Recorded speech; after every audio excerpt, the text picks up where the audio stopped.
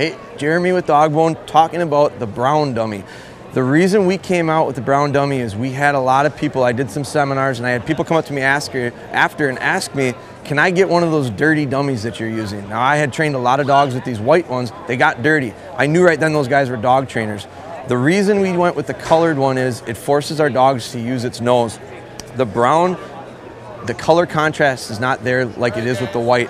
It forces our dog, in order to get the reward, which is the retrieve, and these dogs are conditioned to really love this, it feels good to them.